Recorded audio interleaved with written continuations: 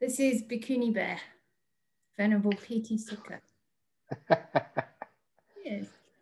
She's the first Briton and probably the whole of Europe's first Bhikkhuni bear. Because I was feeling a bit lonely, I only have one Bhikkhuni, which is me. So during the Rains retreat, after about a month, I ordained her. Oh my goodness, Mel's recording me. Oh well, he was ordained as a Buddhist Bhikkhuni bear. But it didn't shave off its hair.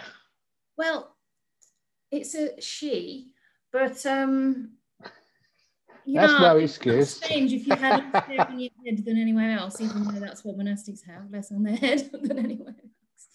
Okay. But my mum very kindly knitted a beanie for her because England's always quite cold, and then we match. So there we go.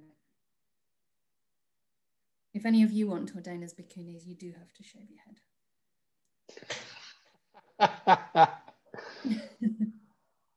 So, just two little things before we start the next session, which is our meditation session with Ajahn Brahm. So straight after the meditation, there will be a Q&A session for about 45 minutes, but we would ask you to please not write the questions in during the sitting, but to wait until after the meditation, and we'll give you a couple of minutes or so to send your questions to Q&A Derek and to have a little toilet break as well. So just so that you can settle your mind without thinking about what you next want to ask. And all the questions will be sent to me at the same time. So there'll be no kind of preference. It will be just sort of going through themes that look good and interesting, and maybe grouping some together if we have a lot of questions. So please, only one question each, as I mentioned earlier. All right, so handing back over to Ajahn Brahm for a nice, long, guided meditation. Excellent. So with our meditation, we first of all, we close our eyes so we can actually feel our body and maybe even feel the mind inside. And I know many people talk about the right posture to meditate, but I've had some of the greatest meditation with my legs all over the place, my arms here and one arm there. I always feel that the most important part of your posture is your mouth. To put a smile on the mouth when you start meditating. Meditation is not going to the dentist. Meditation is something which personally I look forward to. I enjoy it.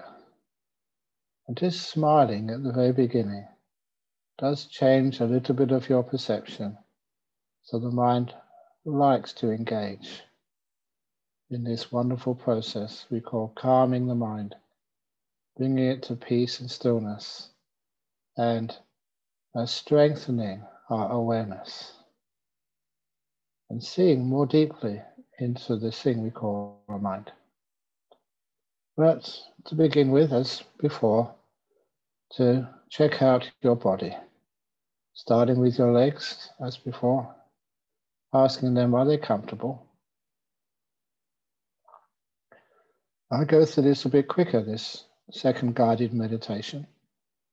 Just you sweep your attention from your toes, through your feet, to your heels and ankles. And I'm going fast, but if I find anything, so I'm just checking my posture where it needs some adjustment, then I will stop and adjust.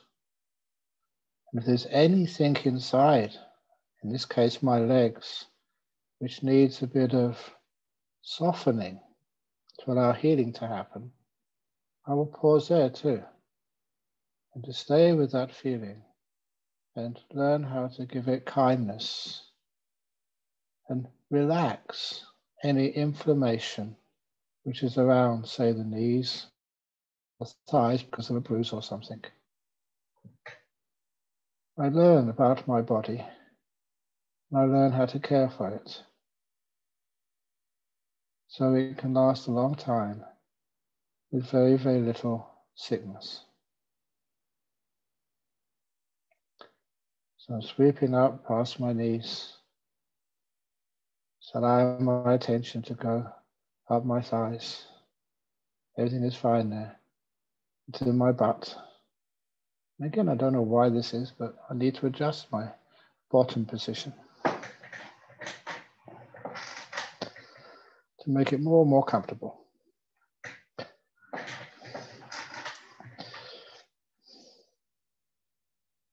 I'm on one of these office chairs, so if you hear any noise, it's the wheels just moving this way and that way as my body moves.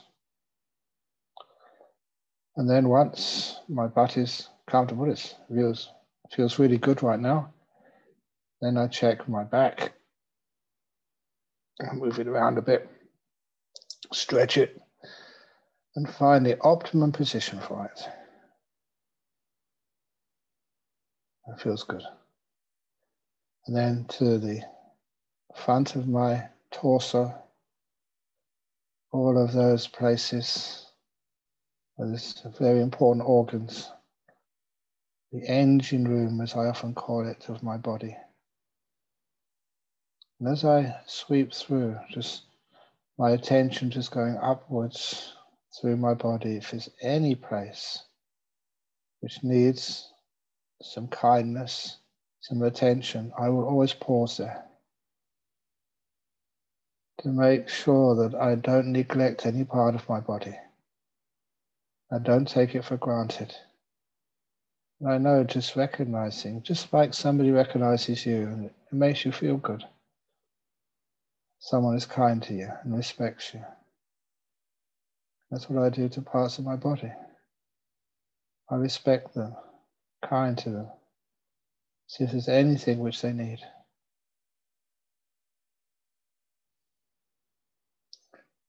Just move upwards and my torso feels really good. And get to the shoulders, just some muscles there. Nevertheless, I make sure they're totally relaxed. I know how to do that. There is a bit of tension there.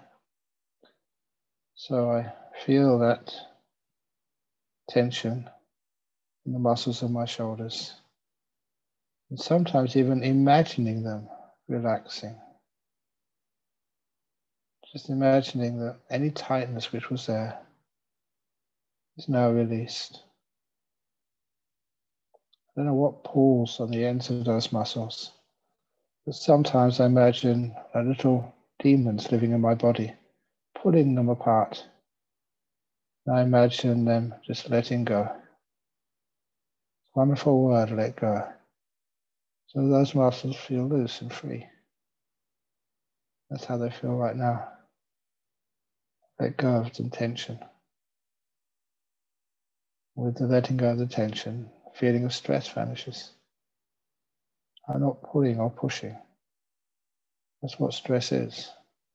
We push ourselves or pull ourselves. In meditation, it's a time for peace, not for achievement. I go down my arms,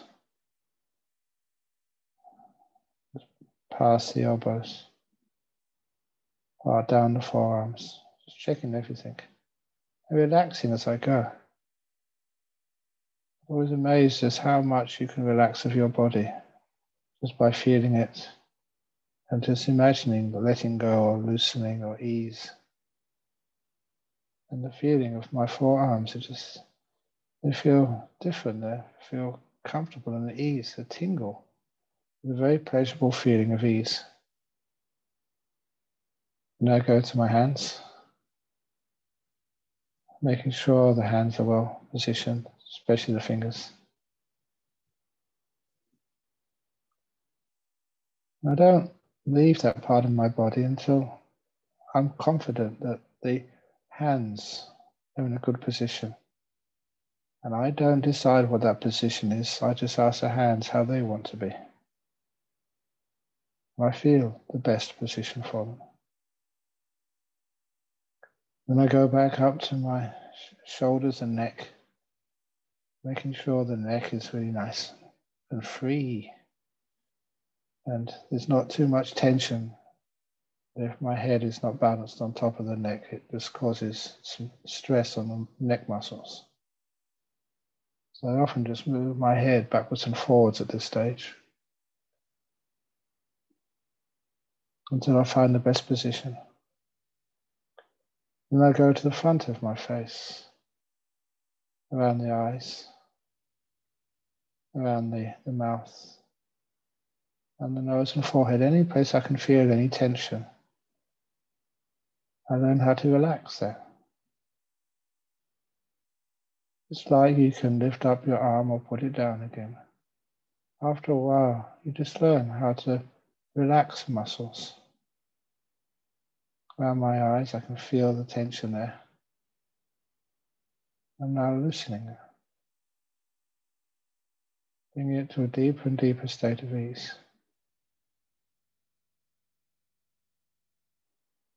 I'm relaxing my mouth.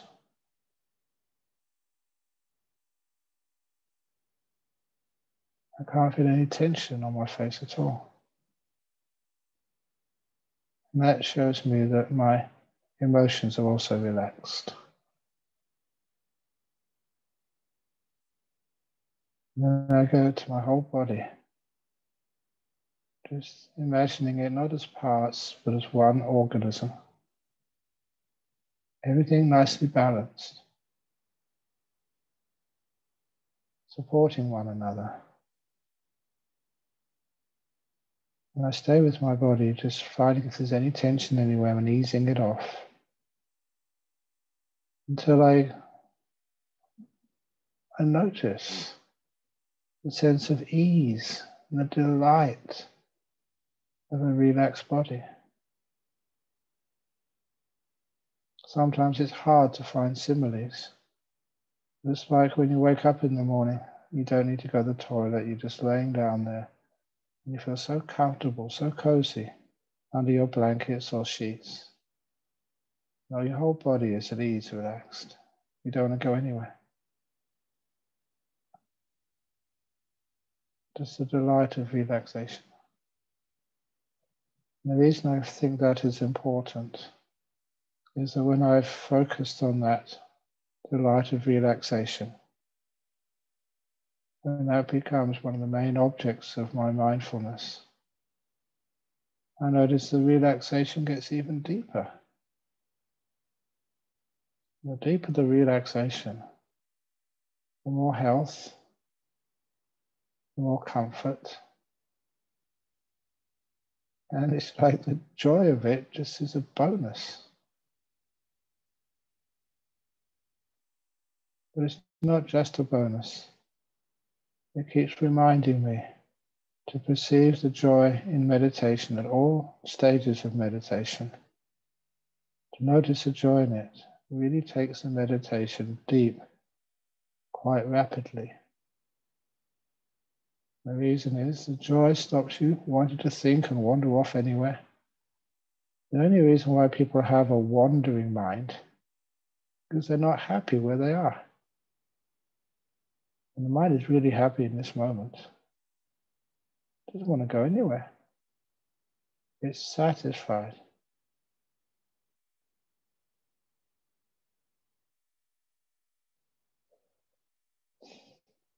And then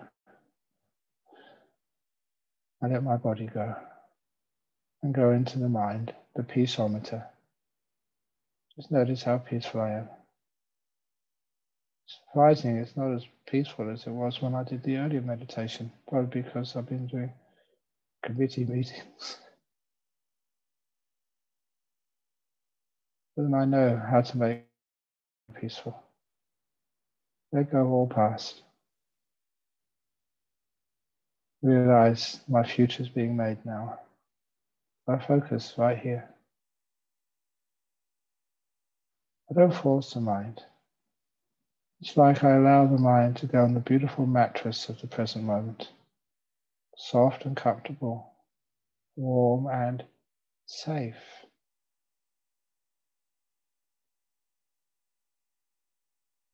Safe being here.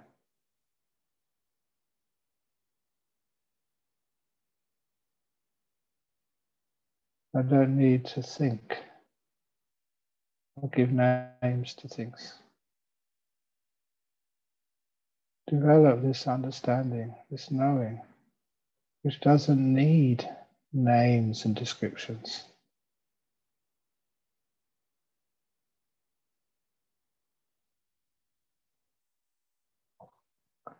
There's no peace in this moment.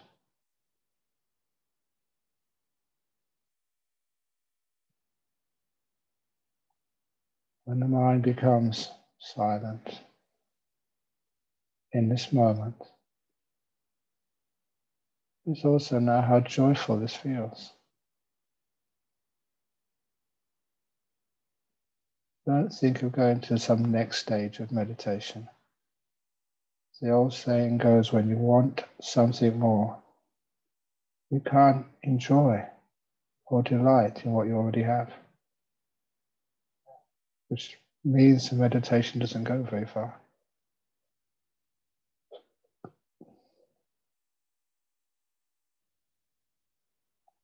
Just enjoy this moment, however it is.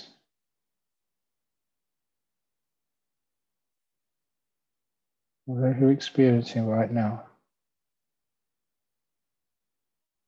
it's right in front of you, so it is the most important meditation object in the world. What you're experiencing now. It's all you have. The only way to respond to this is with care, with loving kindness, softness, patience.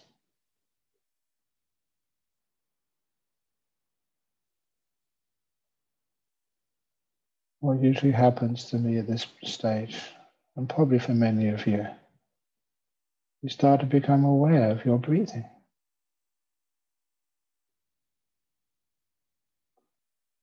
And I used to decide to watch my breath when I was a young meditator, but then you don't need to. The breath is one of the last things moving. It comes up naturally. When I watch the natural breath, rather than go looking for it, it always feels more peaceful and delightful.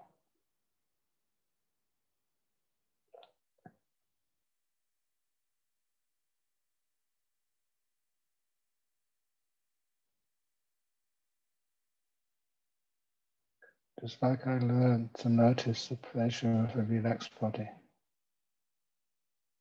I start to notice the joy. Entirely it's called piti sukha. Of a natural breath, unforced, is coming into my body and leaving it again. Sometimes, similarly, I use this like sitting by the ocean, just on a quiet, windless day. Just as very, very soft ripples, tiny waves come up the beach, and then they recede again. I can't control the speed or the volume of that water coming up and going away again. No more can I control the amount of air coming into my body or receding. I just calmly, softly observe.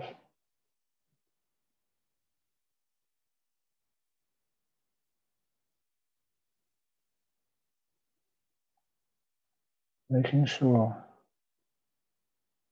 I see the delight, this beautiful freedom without having business to do, and not needing to think, not being under pressure to change or improve. This moment just is. You be at peace with it. Just watching the breath come in and go out with joy and delight. And you start looking for the delight, you find it. Certain flavor, taste of freedom.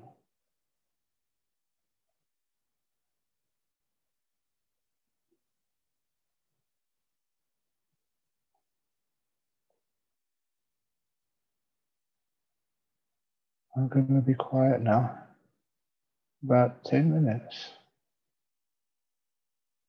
allowing you to also experience what happens to your mind when you let it be and enjoy the freedom of peace.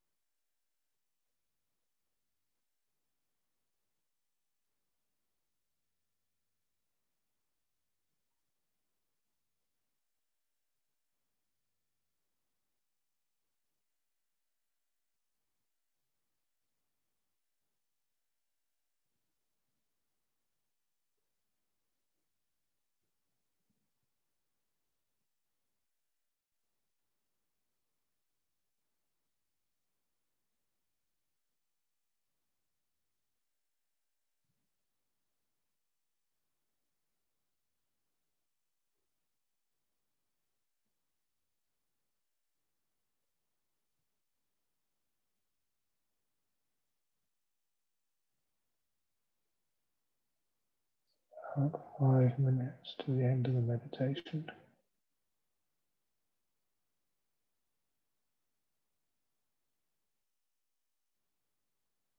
How peaceful are you?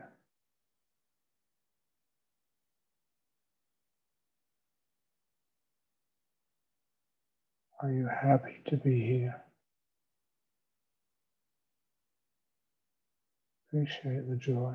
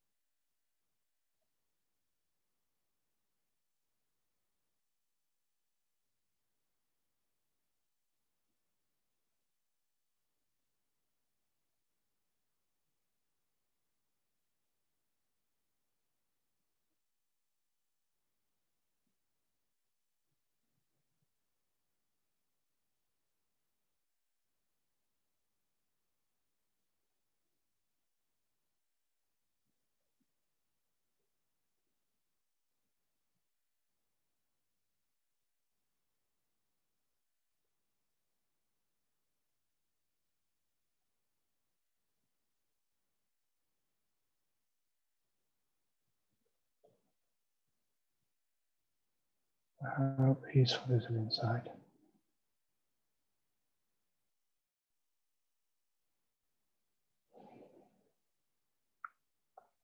How content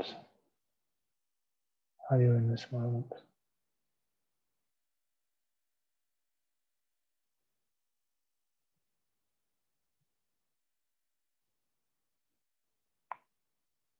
Content and easily satisfied, not demanding anything, appreciating your mind like a garden. You don't plant things in it.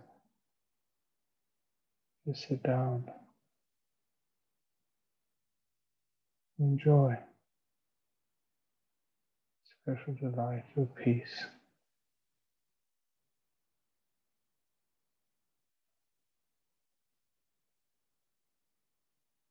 You don't need to think. You know where this peace, this joy comes from.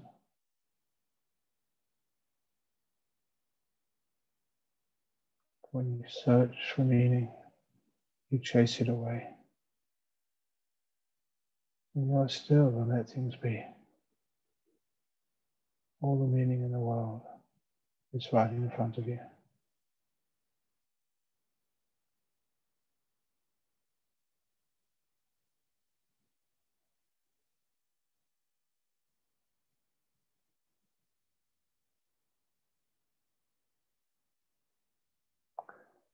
Now, how does your body feel right now?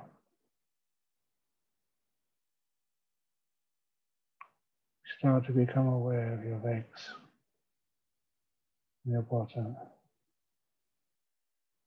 your back, and your torso. All those organs inside. They're really peaceful.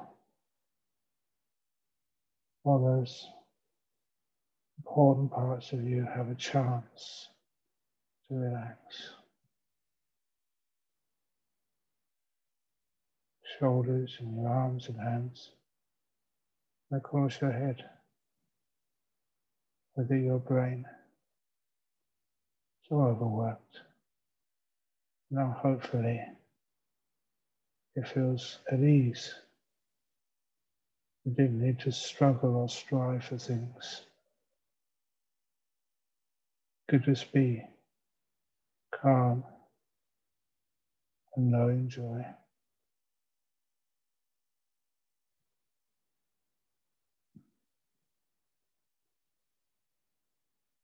Now, if you like, to open your eyes to end the meditation.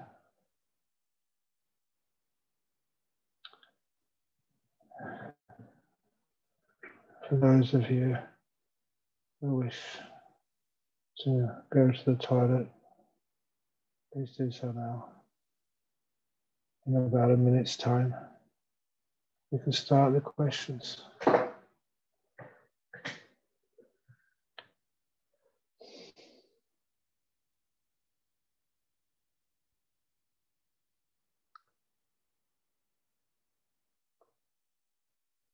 Hopefully that wasn't too long for people.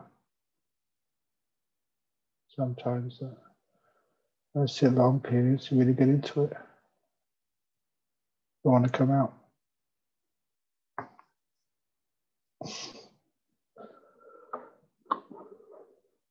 Ooh.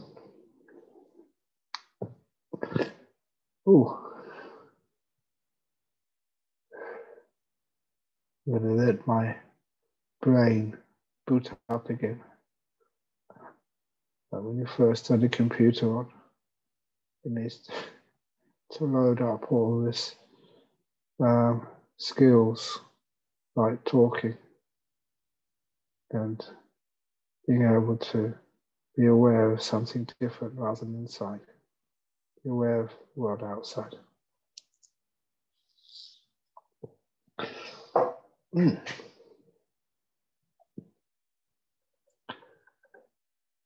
Okay, let's see. Derek is just looking at his computer, so he must get some questions coming up.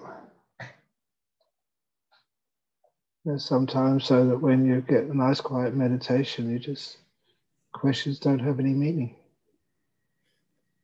Don't need questions.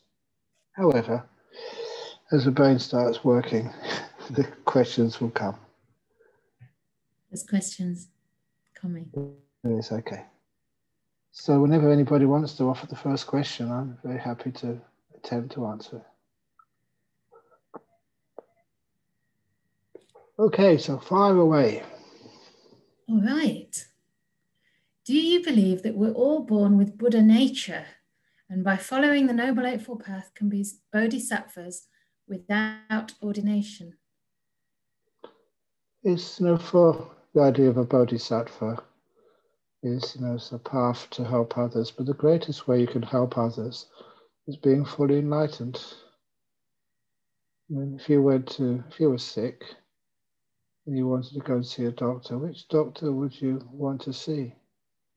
One that's fully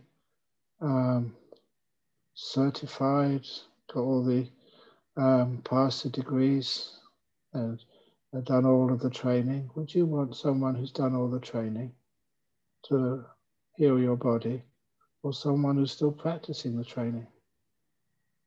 The Bodhisattva is just one who's still practicing, haven't reached the goal yet, the end, not fully enlightened.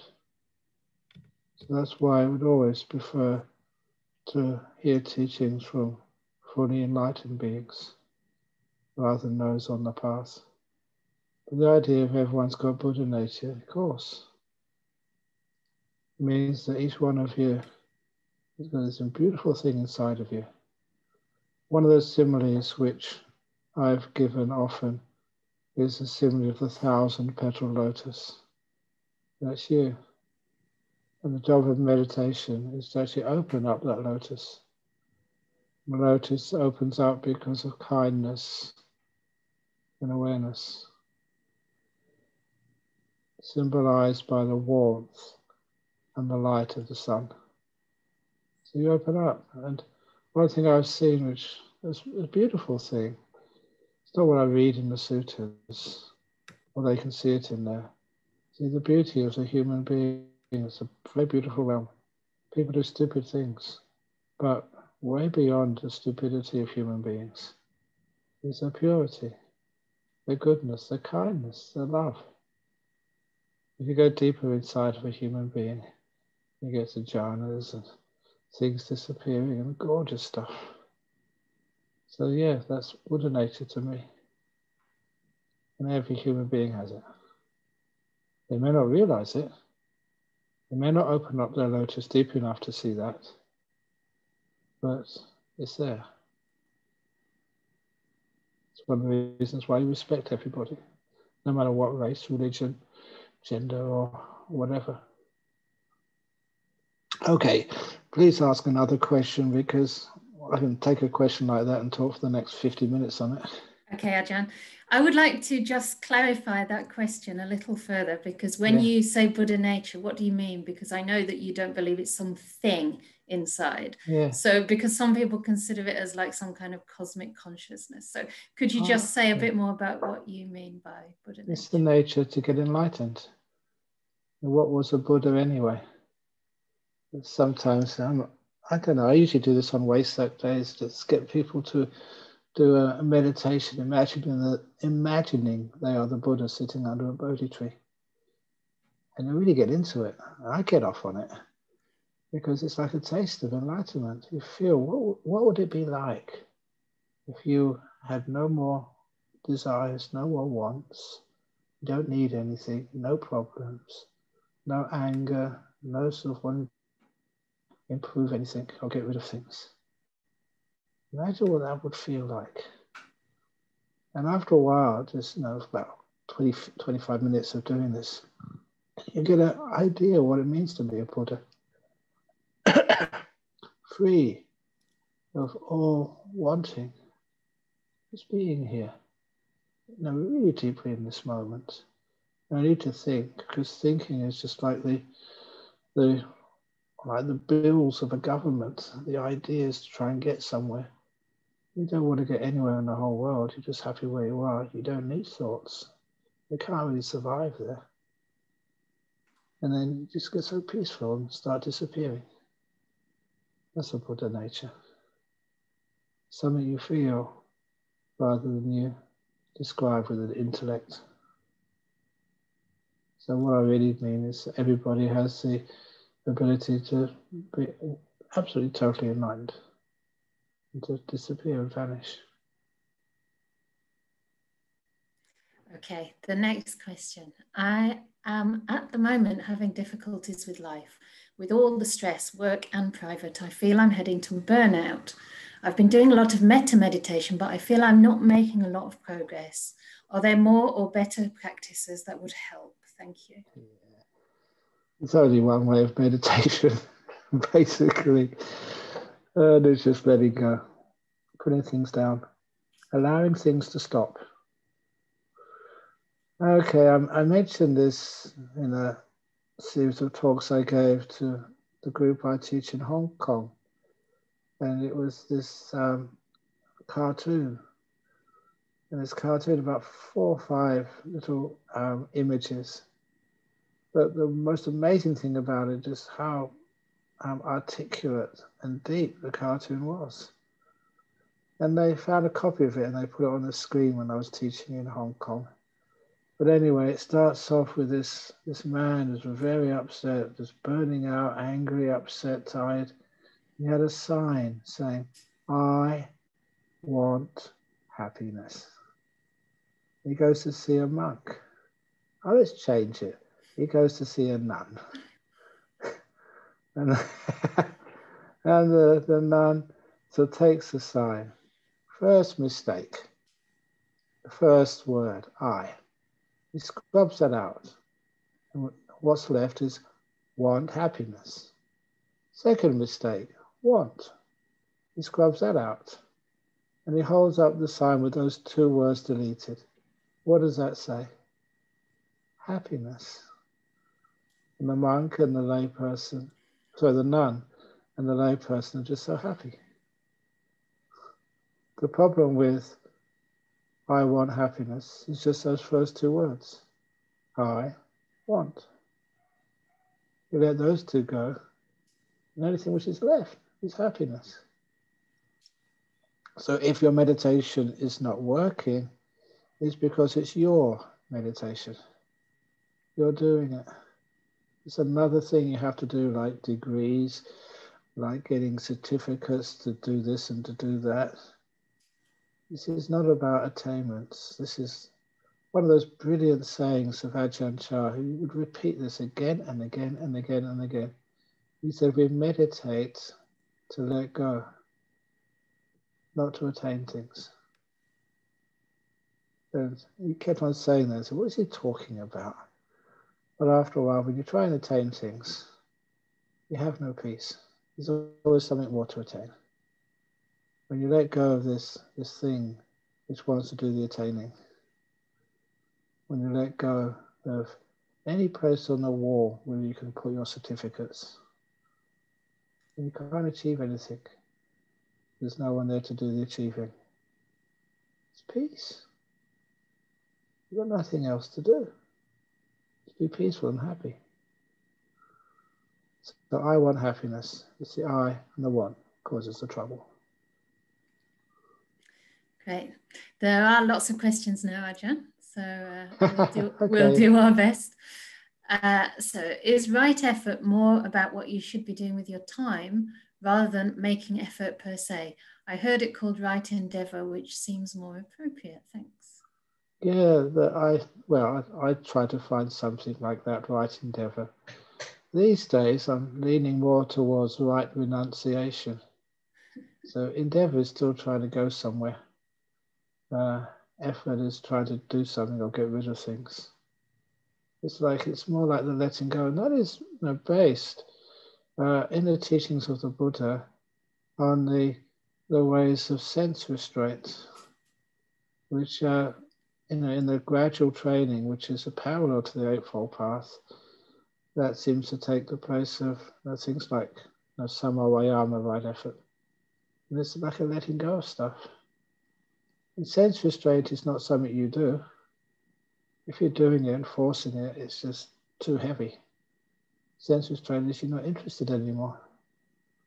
I meditate because I prefer just the 5 senses turning off than being very allowed and very alive. There's no sound as beautiful as silence. There's no vision, no view more beautiful than when there's nothing in the sight of sense, and all of the beautiful feelings in your body. There's nothing as beautiful, as delightful as when the body turns off. You just have your mind peaceful, still, blissed out. It's one of the reasons why, little by little, as you meditate, you realize the path is one of letting go. And that is why it is so easy. If it's doing things, sometimes you get tired. If it's striving, sometimes you go down the wrong path. But how can you do anything wrong when you just let go of stuff?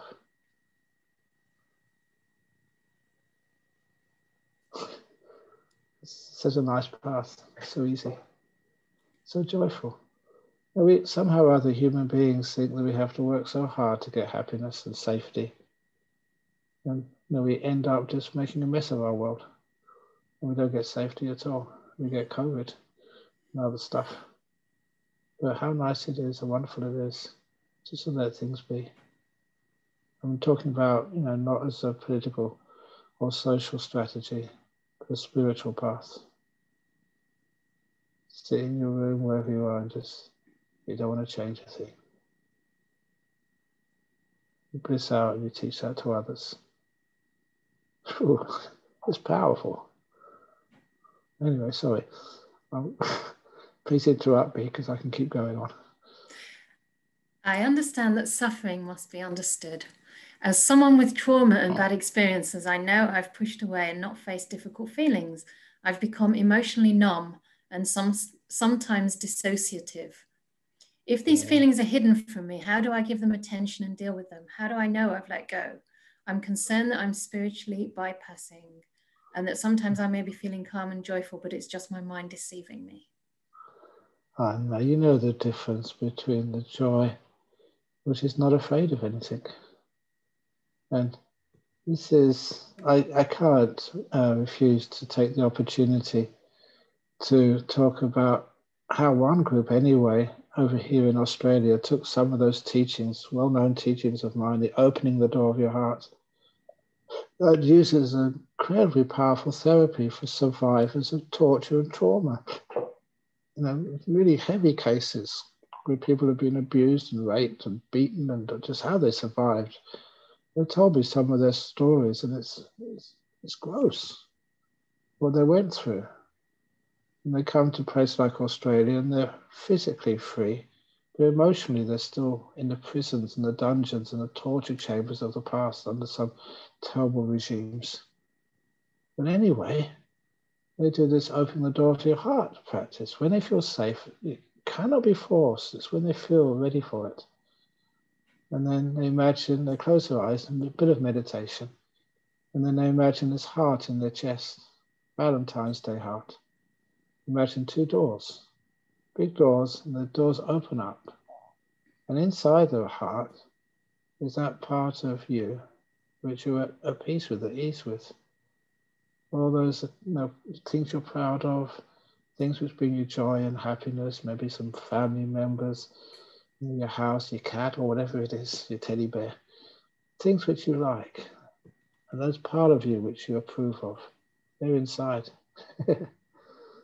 But then outside you see, because you open the doors of your heart, you see these little girls who were beaten and raped and abused and mistreated.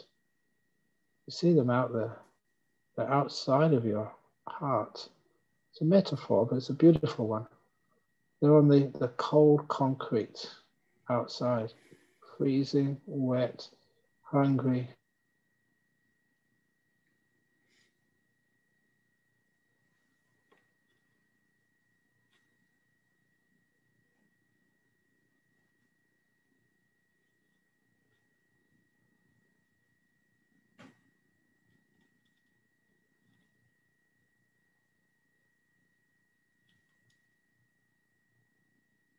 I think Ajahn screen has stopped.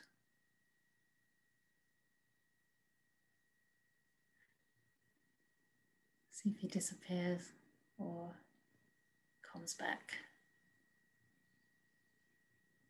Is that the same for everyone, that the screen stopped? We can't hear Ajahn anymore. So maybe his connection has gone. Yeah, he's disappeared. That means he's probably dropped off and he'll hopefully come back soon.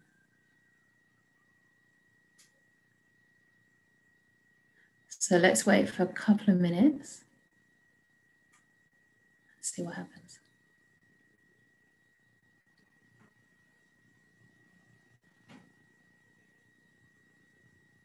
Otherwise, one of the co-hosts can answer the question. Ha.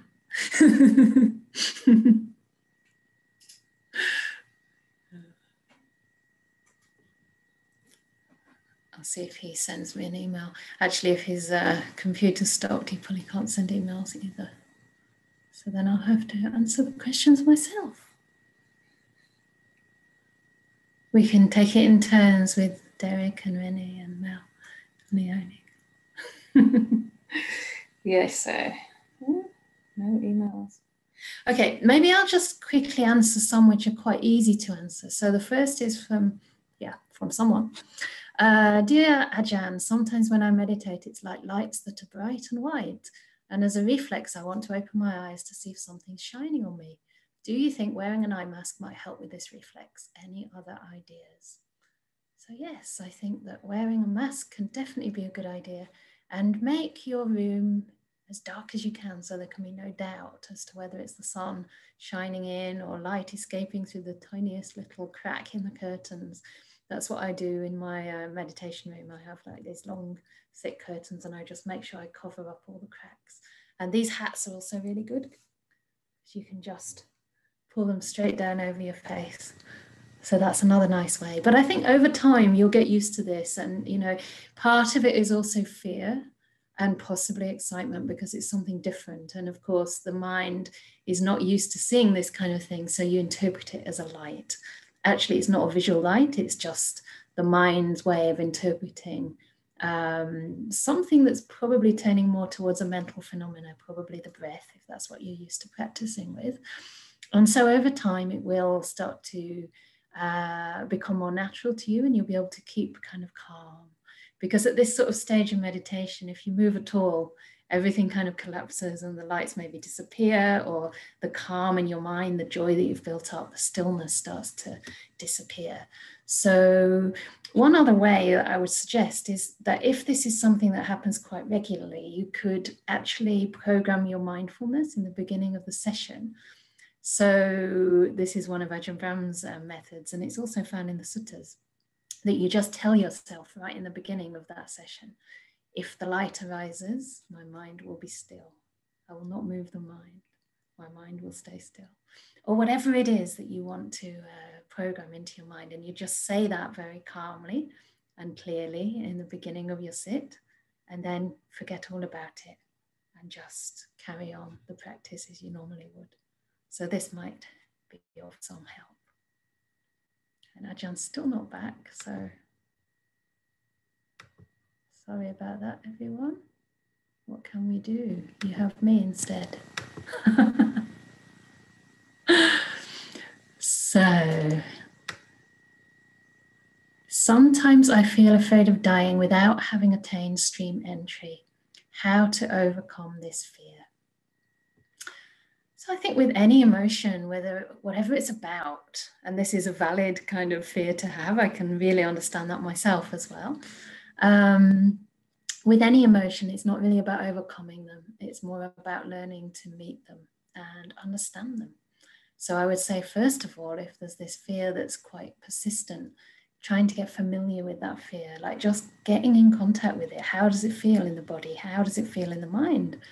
And through that, you can actually practice the path so that when the fear arises, you meet that fear with a sense of curiosity, a sense of investigation, wanting to understand it, and also with kindness, with gentleness, and with a sense of making peace.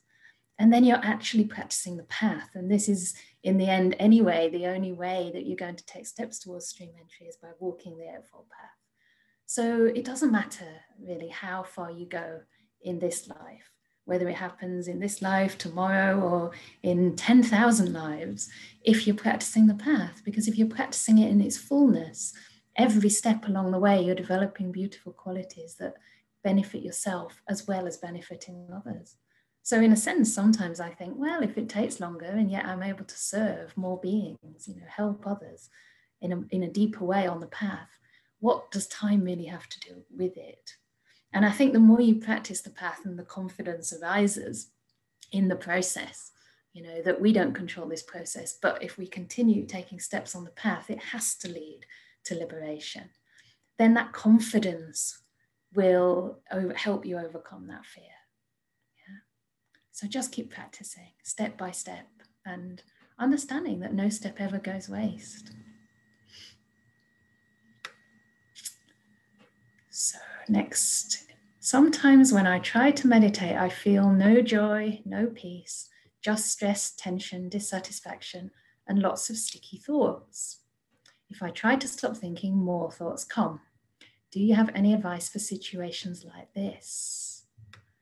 So I think this is a great situation because you're saying that you have lots of sticky thoughts, and if you try to stop the thinking, more thoughts come. So this is your wisdom arising, which is the first wise way to make use of the thoughts, to actually understand what fuels them and what causes them to dissipate. So obviously you're finding that if you fight with them, it actually makes the situation worse.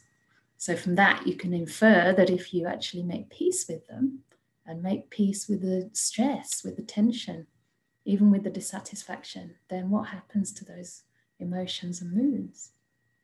If you're at peace with dissatisfaction, you can't really be dissatisfied anymore, right? So we overcome these things, if you want to use that word, not by trying to change them, but by changing our attitude towards them.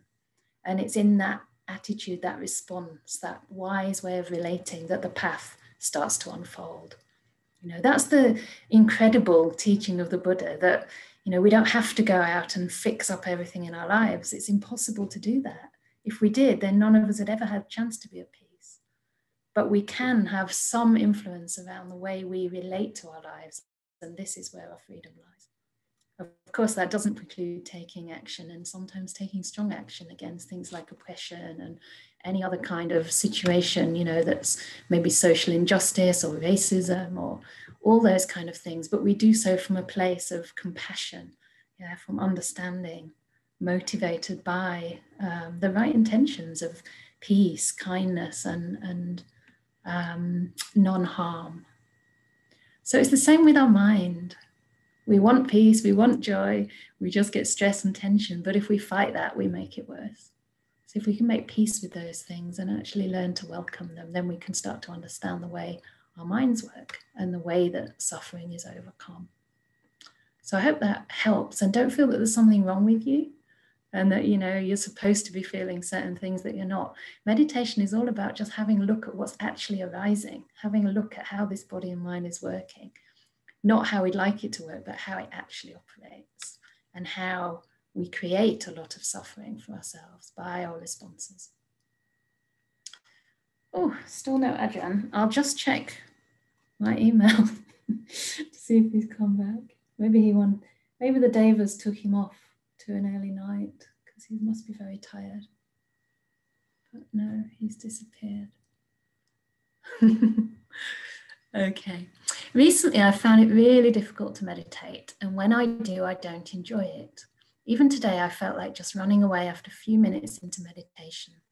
I had very sad, upsetting, hurtful feelings arising. I let them in and even cried a little, so no feelings of peace for me. And I struggle to offer kindness to my thoughts and myself. I don't meditate every day anymore, as I feel like this is the kindest thing I can do, but I'm not sure if that's the best way to get back into enjoying meditation again. Please advise. Yeah, this meditation path is a tricky one, isn't it? Because on the one hand, we want to enjoy our meditation, and on the other hand, the meditation is actually a window into seeing how things truly are.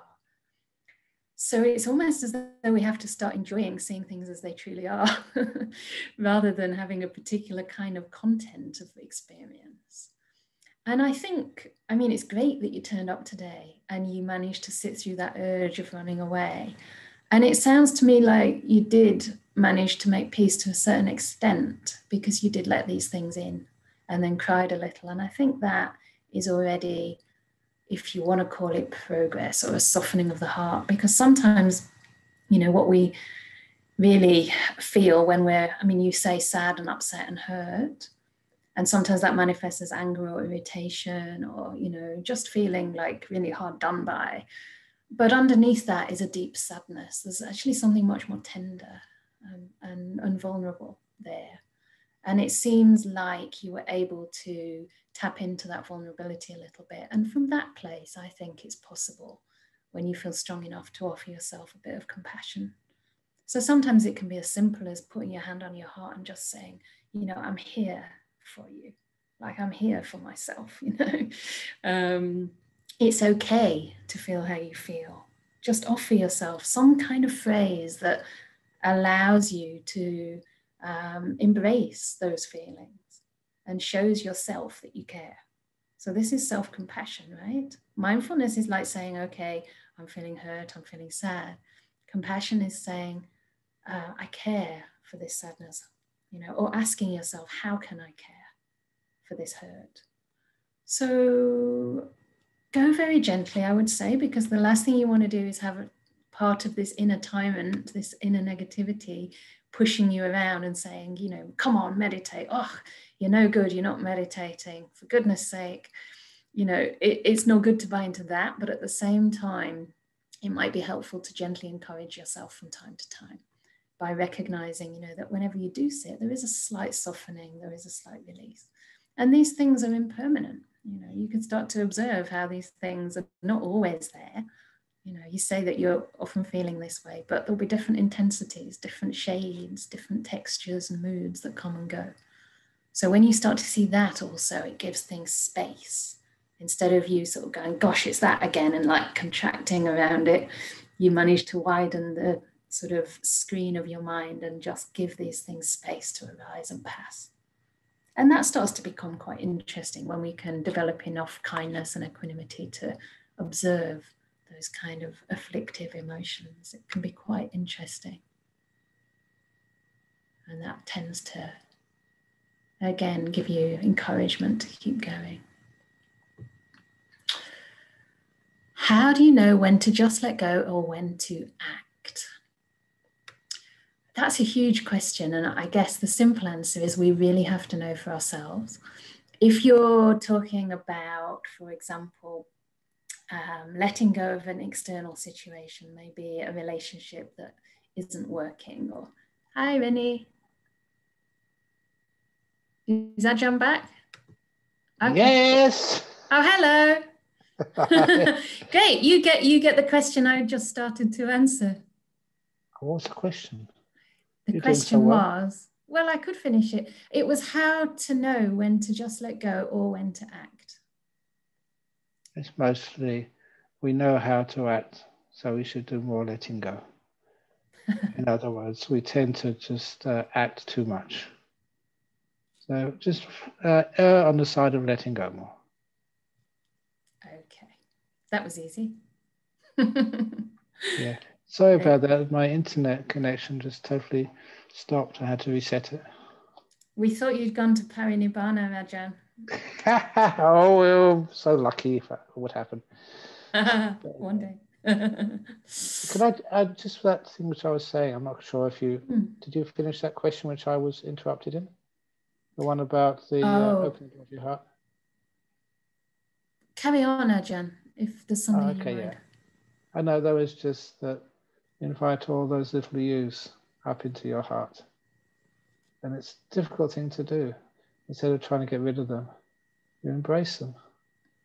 Or that little person which you're ashamed of, or feel guilty about, or which hurts so much. You come in. You give them a hug. You embrace that part of you which was traumatized. And I see those people who've done that, and I'm so impressed by them. Because they've been through things much, much, much, much worse than I've ever been through. And it's beautiful what they did. So anyway, yeah. And I've Venerable Chan, I've got some good energy. So if you want to go on, because I'm a bit sort of disappointed that the internet came down. If you want to carry on and do an extra 15 minutes, go to 10:15. I'm very happy to do that. Thank you, Ajahn. Knowing your generosity, I'm not surprised that you said that. Yeah. Thank you. That's very kind. Okay, so there's already been one about thoughts and there's another one. So maybe that will help fill out the last one too. I find quietening my mind difficult as thoughts have a magnetic pull. Oh. That's it. It's nice to see, it's an old story, the gaps between thoughts and the superiority of silence. Yeah, thoughts do have some pull, but silence has an even stronger pull. And there are times when you can go out for a walk and in places where there's hardly any people, or at times when there's very few people, and you open your ears and the whole world is silent. There's many times I've done things like that, going into caves I love, because there's nothing moving there. Or even that time, many, many, many years ago, I think I should be able to tell you now, 40 years ago, that when Chithurst Monastery was starting, and I just went visiting there because I was visiting, I had no duties, and went for a walk one morning. It was sometime in December or January. It was minus 36 degrees outside. And of course, I had lots of clothes on and scarves and hats. But what was beautiful, there was no one out at that time, no cars, no aircraft, no animals, no birds, just like me in this forest. And when I stopped walking, it was silent. The whole world stopped. And I just loved that.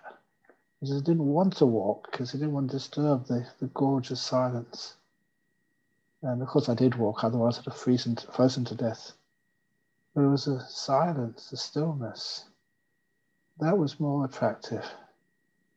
So once you start to notice silence in your own mind, it's amazing just how powerful that is. And each of you in your own room, there's lots of emptiness in your room. You may think there's so much stuff there, but if you have a look, there's more air, more space in your room than there are things. We don't notice the space, we notice the things. The same with our thoughts. We notice thoughts, we don't notice the spaces between the thoughts and the spaces which surround those thoughts, which give birth to those thoughts and where those thoughts seize us.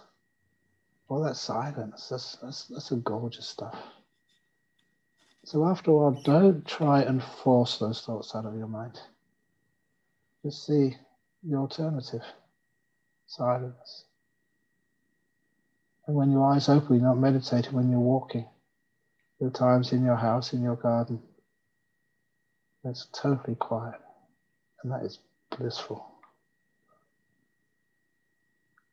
Okay. I believe I'm at the point in my practice where it's not uncommon for people to consider monastic life. How do I tell whether the wish to become a monk is genuine and worth pursuing, or just a temporary, fleeting phenomenon? I just the only way to know whether it's fleeting or whether it's just a passing thought is to give it a try. Don't shave off your hair and give it a go. Because I answered a similar question, I think today, and it's so hard for me, and I've been in this business a long time, to know if someone's going to make it or not. There's some people that want to become monks or nuns, and you give them a chance and they leave almost immediately. And there's others who these are no hopers. There's no way they're going to make it as a monastic. And they just blossom and thrive, and they're gorgeous monks and nuns. And so I can't tell. So give people a chance. Have a go at being a monastic and see how free it is. It's a gorgeous life. And for those of you like serving and giving, that serving and giving part of monastic life, even where was this? So that was on the weekend retreat, which I was teaching over Zoom for the Hong Kongese. I mentioned what motivates me is just every now and again someone comes up to you and they say, if it wasn't for you, I'd be dead. And they mean it. And you can tell in their eyes or the tone of their voice, they're not making this up. It's something you taught, some advice you gave, or just a little bit of kindness, a smile. If it wasn't for that, they would have committed suicide. And they mean it. Imagine what that feels like as a monk, as a nun.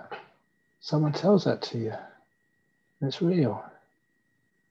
And it means that it's not just my own happiness that I become a monk. It's actually just for the benefit, the happiness and well-being of all others. And honestly, there's no exaggeration. I'm being truthful to you. Done it hundreds of times. People have come and said that to me. Wrote emails, wrote letters. If it wasn't for you, I would be dead. Thank you so much for saving my life. They mean it. Well, that's like getting $1 million lottery winning number.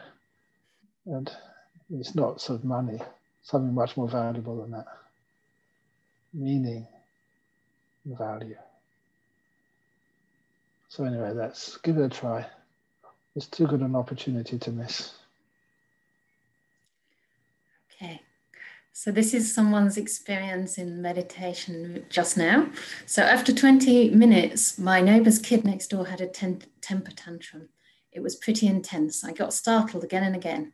It was unpleasant and difficult because part of my mind was always on the alert for the noise. There was no more peace after that, just heart palpitations. If that was next door and it's not your kid, just leave it alone. You know, you can't leave things alone.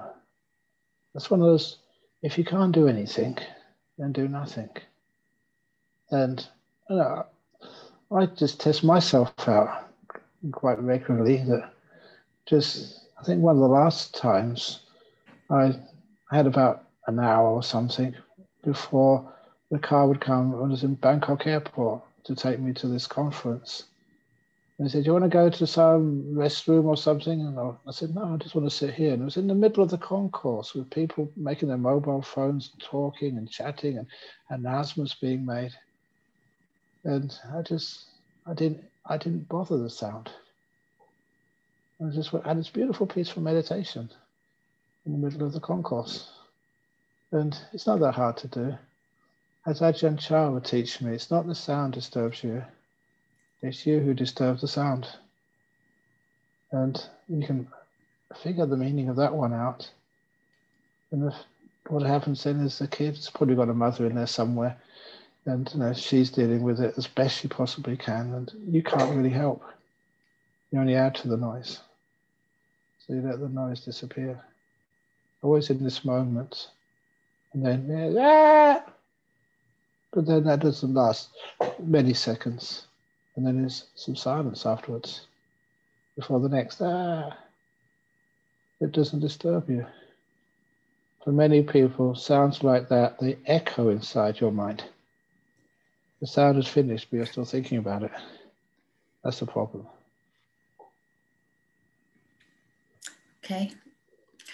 I've been attending your Friday night talks online and enjoyed them very much. But one story about the gentleman who fell into deep jhana and was taken for dead to hospital, etc., has caused me to develop a little fear about letting go too much in meditation. Is this something to be concerned about? Absolutely not concerned about that at all. It's a wonderful thing. And it's quite a few years ago now, that particular incident. But if you ask the guy that, would you rather not have done that? Of course not. It was the biggest bliss in his life. He never had such a wonderful meditation. And the amount of insight and understanding he got afterwards was huge. What really sort of fascinates me is why would people be afraid of something like that? It's number one, it's totally safe, which is the amazing part of it. That you can't get harmed at all in such states. There's one contemporary story, which you probably heard me say, about this monk over in Indonesia. And he was meditating in the jungles, this was quite a few years ago, and he was got into the jhana experience, and he was submerged under a flash flood for days. And not breathing, but having a wonderful time. And he came out afterwards, and is an amazing monk. He passed away some years ago, so I talk about him now. We try and keep these things sort of secret for a while because we don't want people being grabbed by universities, science departments, and investigated on because they're weird. So please don't be afraid of anything like that. It's a totally wonderful experience. And I don't know if you have cancers and stuff and diseases, but you get into these deep meditation, those diseases haven't got a chance. They're too powerful for the body, and things get healed. Come out afterwards, and where's that one gone? So there's totally positive experiences. Okay. I'm not sure if people want to be identified, but you know this person. I mentioned them right in the beginning, Ajahn, if you remember. Okay. No, I don't. All right then. How is it that I'm experiencing more joy and lightness, even as responsibilities are piling up in heaps? Is this another function of Mara telling me I don't need to be a monastic to experience the fruits of the path?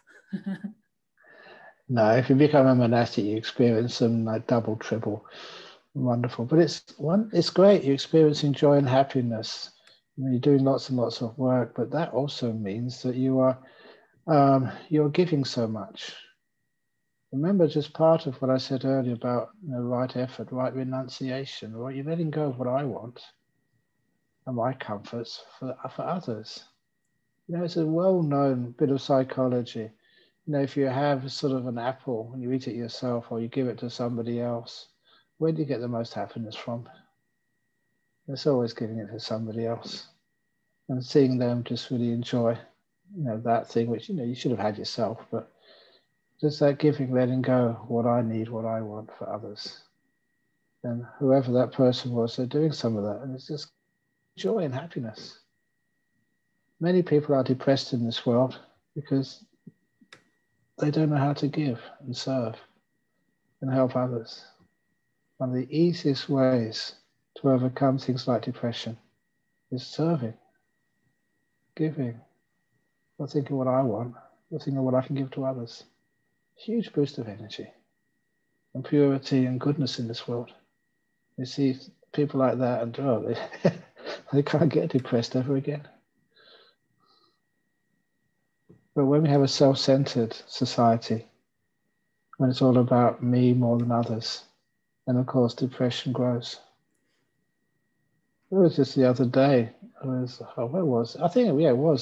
on the questions after the Friday night talk, somebody said, it's not a question, it's just a comment, that I was depressed and I heard you say such teachings. I said, and it went almost immediately.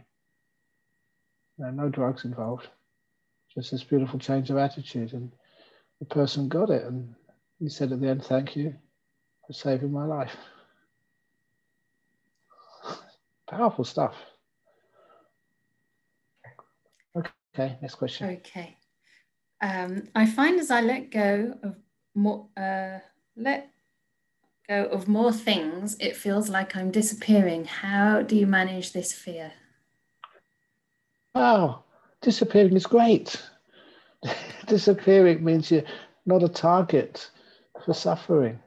Suffering can't find you. If you want to really overcome that fear, there's one of the books with my name on it. It was talks which I gave, which I think Ajahn Brahm just noticed are really good talks and transcribed them, edited them, reprinted them. And there's one of my monk friends.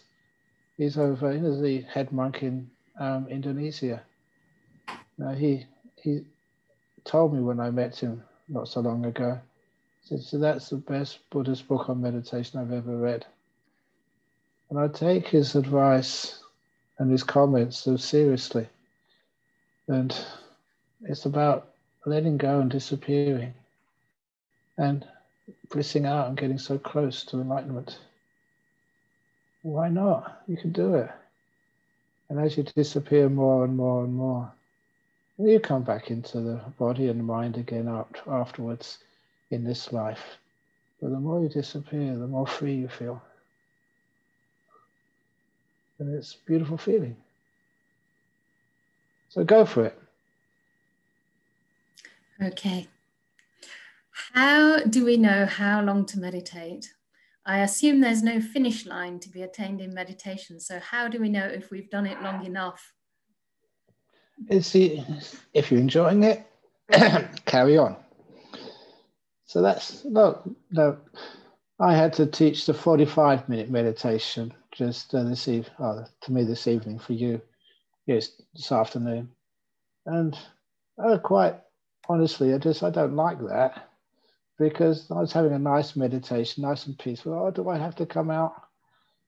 But how I come out earlier than I want to, or earlier than I feel happy to, is that you tell yourself at the beginning of your meditation, I will come out after 45 minutes. I will come out after 45 minutes. I'll come out after 45 minutes, or whatever time you decide to.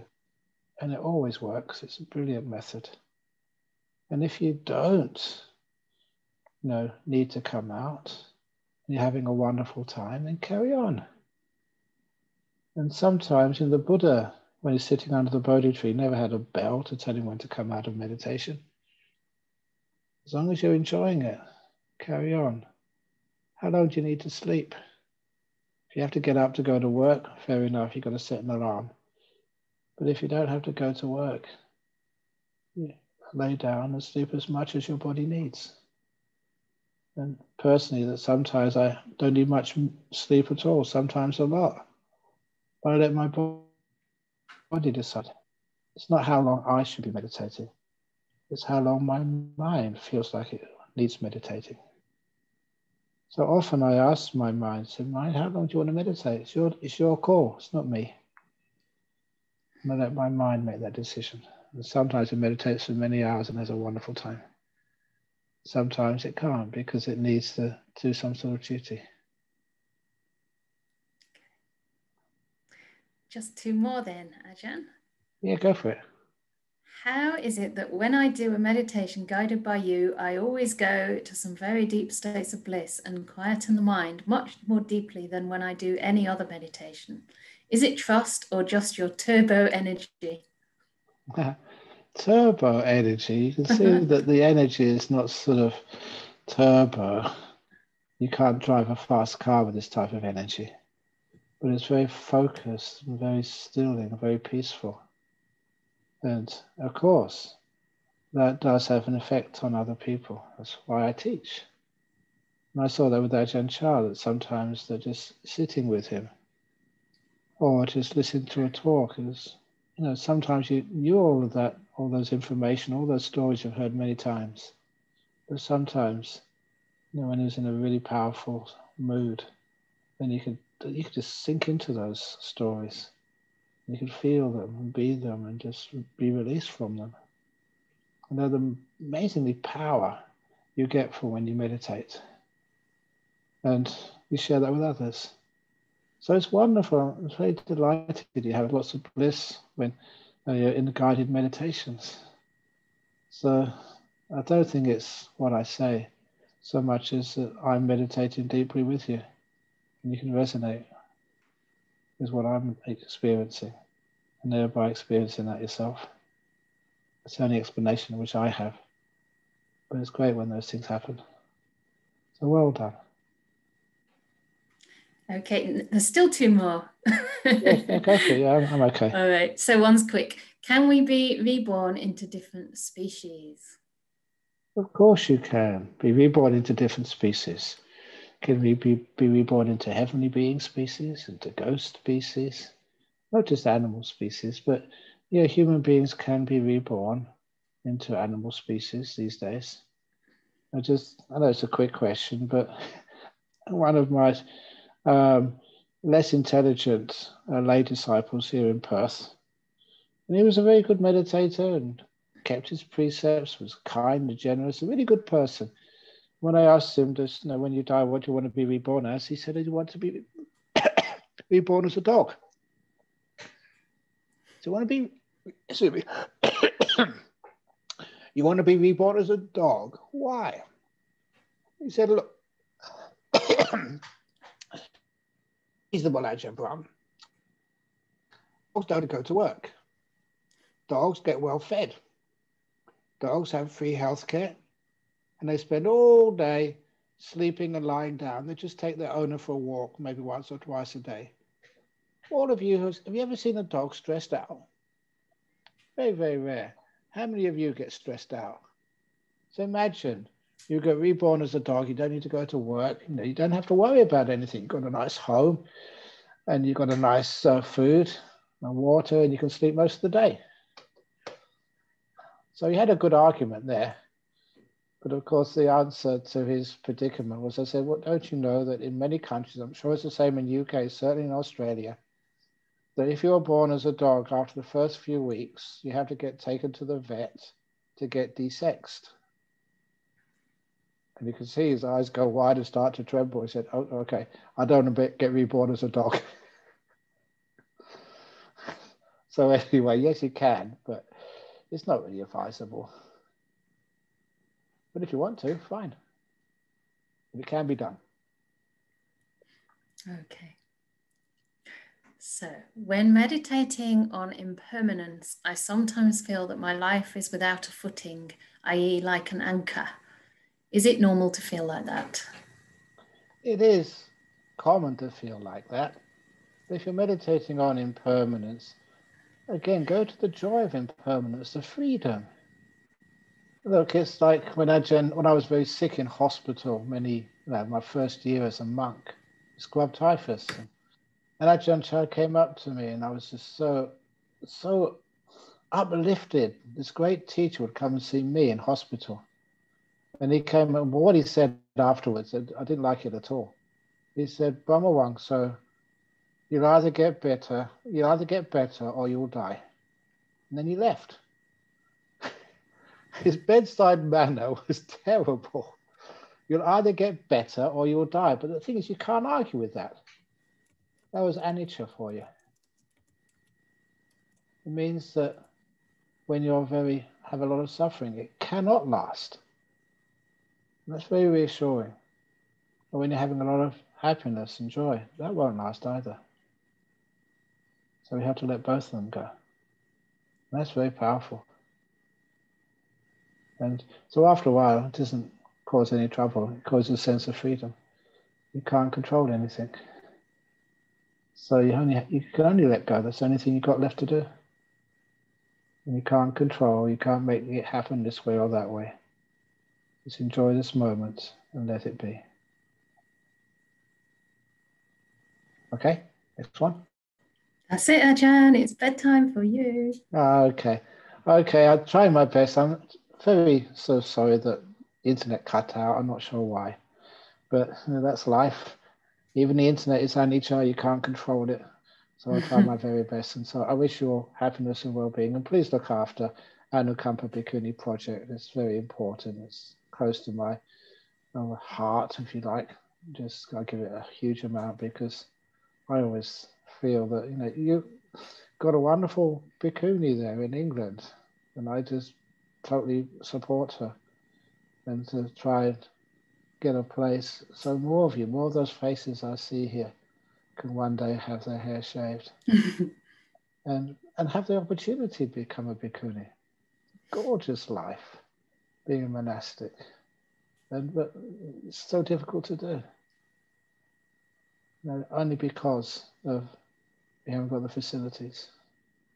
So that is just one of the things I saw such a long time ago, and I'm still working my butt off, and I continue to do that until we've got not just a place for bhikkhunis, but many of them there as well. I'm going to see some bhikkhunis all over the place in England. Hundreds of them. Hundreds. Why not? Go for it. Hundreds of bhikkhunis. Imagine what that would be like. Not just in Europe and Canada, and where else are you over there? There's Portugal. So imagine Italy. All these incredible nuns all over the place. Wouldn't that be just like a dream come true? I reckon so. Anyway, I'm really into it. I'm doing the best I possibly can to make that happen. So anyway, thank you, of course, Ajahn. we're not looking for volunteers right now because they've got a place. But just wonderful in our minds. And I say that because I just get so much out of being a monk, monastic life. You can see just how I have a tiny bit of good meditation. I'm just buzzing with energy. I should be really tired. I was up at, I'll tell you, 2:30 this morning. This is Perth time. I've been busy all day. There's so much good energy there. So 2:30, that's about 20 hours ago. Anyway, I'm not tired at all. Yay! So thanks for meditation for that. So anyway, I better stop talking and let you go to whatever you need to do. So I'll give you a little blessing. I feel like it's okay. Yes. Okay.